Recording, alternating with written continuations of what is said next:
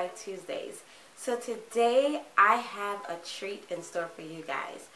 I am going all the way back to some of the beginning of my DIY videos, and I am combining them with some most recent DIY videos that I have done, and I am giving you 11 of my favorite DIYs that I have done here on my channel. Some of them you guys absolutely love, some not so much, but in any event, they are some of my favorites. And I just wanted to show you guys all across my channel some of the DIYs that maybe some of you that are new have not yet seen, that you can go and replay these videos. So stay tuned. I hope that you guys enjoy this video, and yeah, give a comment down below. So let's get into the video, guys.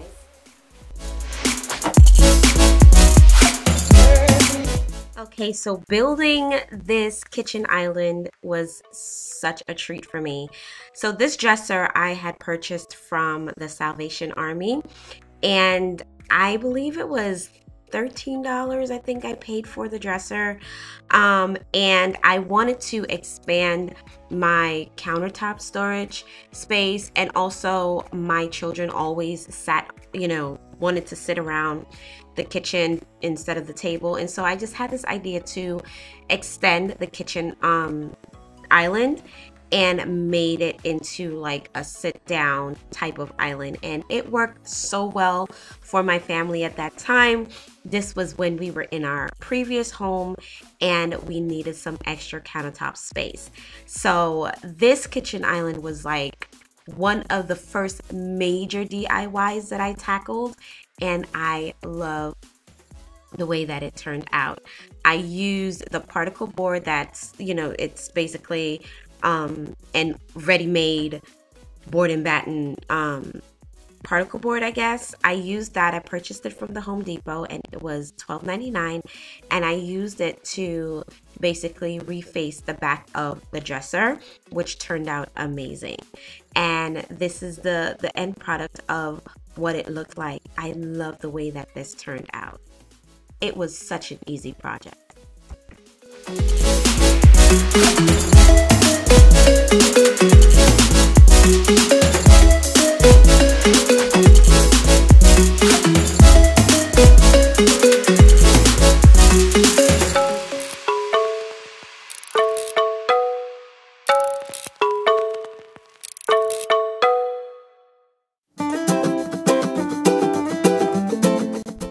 Okay, so number 10 of my favorite DIY project is building a blanket ladder. I have gotten so used to building blanket ladders because I love them. I feel like it is one of the easiest projects that you can do out there, and one of the most cost-effective projects that you can do out there. This blanket ladder, I already had all the lumber on hand, so it literally cost me nothing to build. But this blanket ladder was just created by 2x4s, and I love the way that it turned out. I actually stained it with chalkboard paint, and it's in my son's bedroom right now, but I just love the way that this turned out.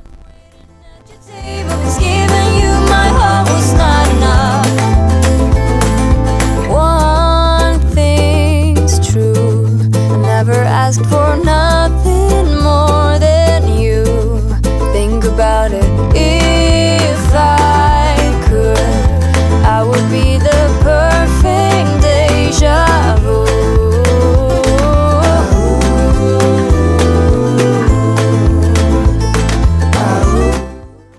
So number 9 is my floral spring wreath. I got these florals from the Dollar Tree, and I love the Dollar Tree, you guys. I actually miss going to the Dollar Tree right now, but I had some foam just laying around the house, and I went ahead and just got some florals from Dollar Tree and just started you know, putting them in. And this is a no glue spring wreath. I did not glue any parts of this. I actually made 2 of them, and you're gonna see it in the next clip. I love the way that this floral arrangement came out. It looks absolutely stunning. Separated, rainbow colors, newly painted. I put it all in a paper bag for you. Have a nice day. All the gods and all the angels got them waiting at your table. 'Cause giving you my heart was not enough. Okay, so number 8 is my faux fireplace wall. I did this in my previous home, and it was supposed to be a faux shiplap wall, and I just added like a touch of tradition to it with, you know, all the crown moldings and everything. Guys, I love this project, and I think I'm actually going to recreate this in my dining room. This is probably one of my favorite faux fireplace mantle shiplap wall situation. I just loved the way that this turned out. My entire family loved this, the way that it turned out. It was so beautiful. I miss that wall in my previous house. I just thought that it was my first attempt at doing something like this, and it really blew my mind as to how amazing it came out. And it was less than $100, this entire project. I love it so much. I actually did end up painting the bottom half white, so stay tuned to see if I'm actually going to be recreating this in my dining room.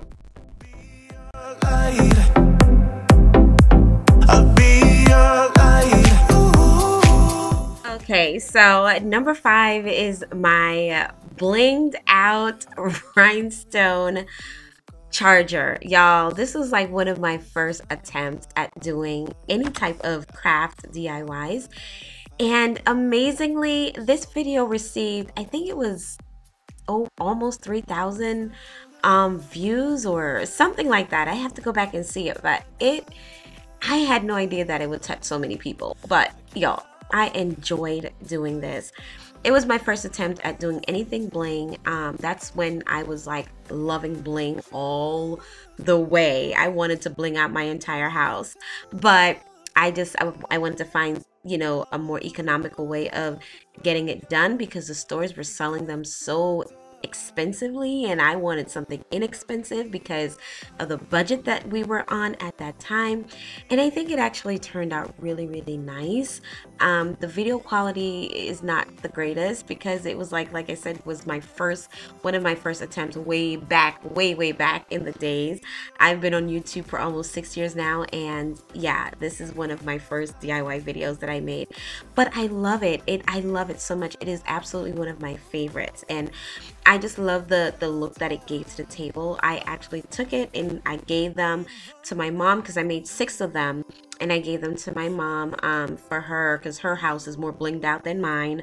And I just love the way that it made my table look. At the time, it just looked so, you know, expensive and just blinged out and just royal looking. So if you guys are going to attempt any of these DIYs, please let me know down below in the comment section, because I would love to see what you guys attempted and how it turned out.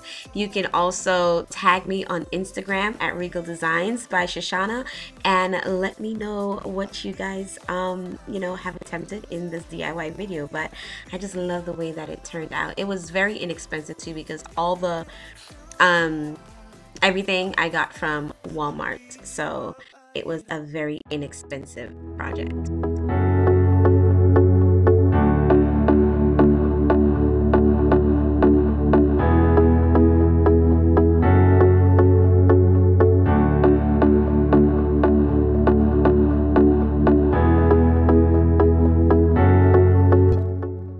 Okay, so number 6 is my most recent project. I just redid my daughter's bedroom, and I put some DIY board and batten on her wall, and y'all, she loves it so much. Her room just looks so cute. It is the most beautiful princess-like little girl's room I've ever seen. And I also combined it with painting my dining room table, which was scary and crazy all at the same time, but extremely gratifying. So I know a lot of you were just like, girl, why are you painting your table? Why are you painting? But y'all, it's so durable. My family loves it. It's just a lot easier to keep clean for me, and I just love the way that these projects turned out.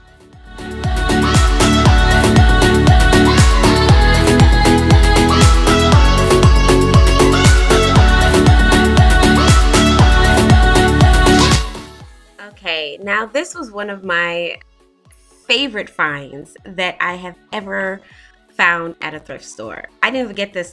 Well, I got it off of Facebook Marketplace, so a virtual thrift store. This find was for $40, and I've always wanted a china cabinet, but just did not want to pay the price for a china cabinet. And I found this on Facebook Marketplace, and the lady had it there for $40, and I literally was just like, I'm coming for it tomorrow. Do not sell it. I went, got it, and I brought it home, cleaned it down, and painted it white. Y'all, this thing took on a total transformation, and it just looks so beautiful in my dining room. I was going for like a farmhouse feel. It does have a traditional touch to it, and that's what I like about it. I feel like it's so versatile in its style, and I just love the way that it turned out. And everyone that comes to my house always like, girl, how much you paid for that? I'm like, $40. So it just goes to show you can take somebody's trash and make it into treasure.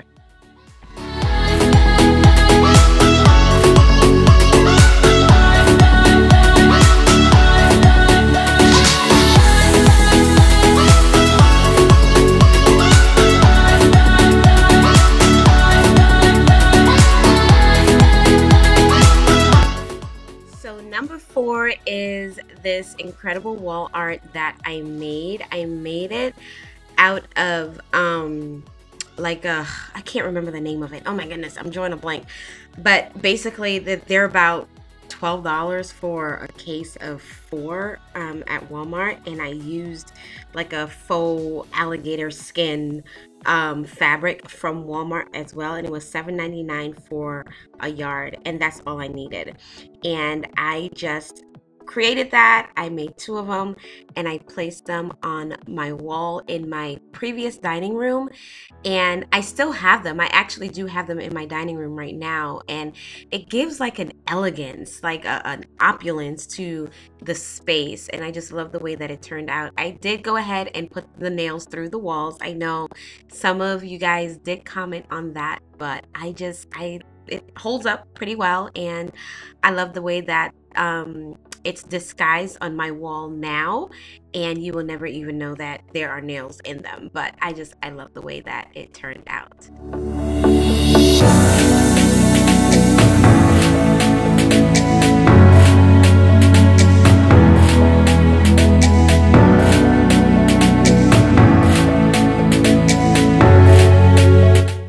Okay, so number 3 is my Easter wreath that I did.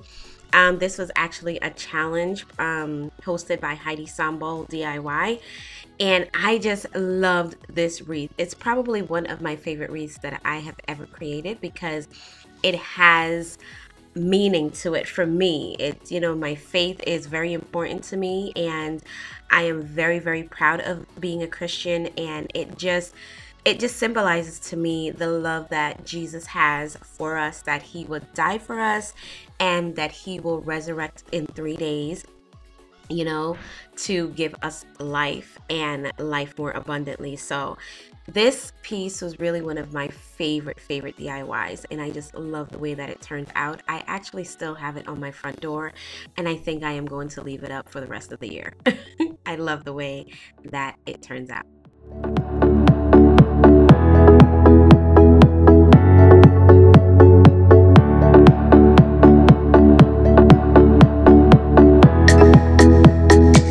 So number 2 is my DIY faux fireplace that I just did for my master bedroom. Most of you know that I just redid my master bedroom, and that was also a Room of the Month challenge hosted by Heidi Sambo. I will definitely link it down below or in the iCard so you guys can go watch it. But I love the way that this turned out. It was very simple, traditional, and a touch of farmhouse, and I am enjoying every bit of it. It just really adds to the calmness of the aesthetic of my bedroom, and I love it so much.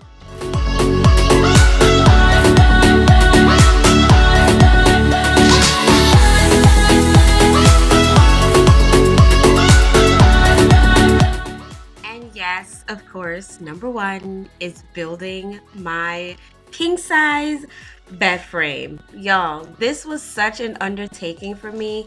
It's not something that I thought that I could even, attempt or even overcome, but it turned out so remarkably well. It is holding up so well, and it is very strong, very sturdy, and it was just built out of 2x4s. I really wanted to try, to do this, and I am so glad that I did.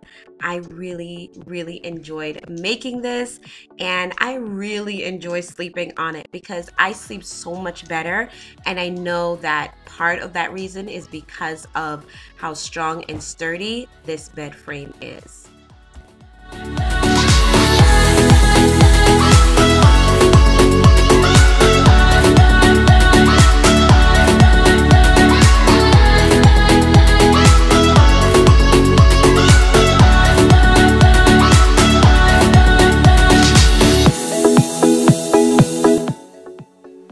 Okay guys, so I hope that you enjoyed this video. I enjoyed going through these videos thoroughly. I love DIY projects. I love building things. I love making things. This is one of my favorite tool. Oh my goodness. I literally cannot do anything without my drill. I love my drill so much. So I hope that you guys enjoyed this video and maybe thinking about taking on some of these easy projects. They are extremely easy. I am not a contractor. I am a novice, but I love woodworking and I love building things. So if you guys did enjoy this video, go ahead and give this video a thumbs up. Also, subscribe to my channel if you have not yet done so. Hit that bell, double tap it twice so that you get all my video notifications. And don't forget to leave comments down below because I absolutely love talking with you guys. Thank you guys so much for watching, and I will see you in the next DIY Tuesday. Bye guys.